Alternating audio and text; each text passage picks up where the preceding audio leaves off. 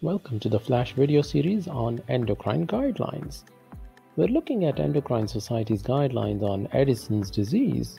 How should we treat them? If you have a patient with confirmed Addison's disease, they need to be started on steroid replacement, ideally hydrocortisone, 10 in the morning, 5 at lunchtime, and 5 with the evening meal. In some cases, we use prednisolone 3 to 5 mg once daily if that is the patient's preference. Dexamethasone should never be used as steroid replacement therapy for Addison's disease.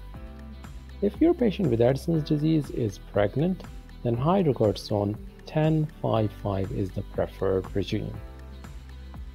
If your patient has got confirmed aldosterone deficiency, then start them on fludrocortisone 50 to 100 micrograms once daily. Monitor the response to therapy by checking their posterior blood pressure and also side effects of the therapy by checking for edema or hypokalemia. Maintain blood pressure within normal range. Sometimes they have high blood pressure due to fludrocortisone. If they do develop hypertension while receiving fludrocortisone, reduce the dose. If the blood pressure still remains high despite reduction of the dose of fludrocortisone, start them on antihypertensive therapy, but don't stop the fludrocortisone. Occasionally, female patients with Addison's disease develop symptoms of loss of libido.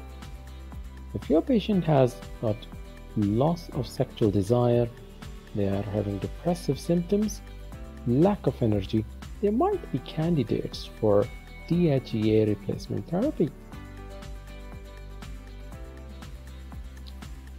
Consider a 6-month trial of DHEA replacement and monitor the symptoms of your patient, and also check the DHEAS levels to maintain them in mid-normal range.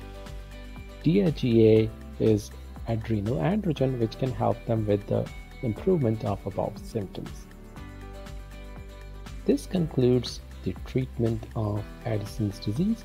Don't forget to teach them about sick day rules and provide them with steroid cards.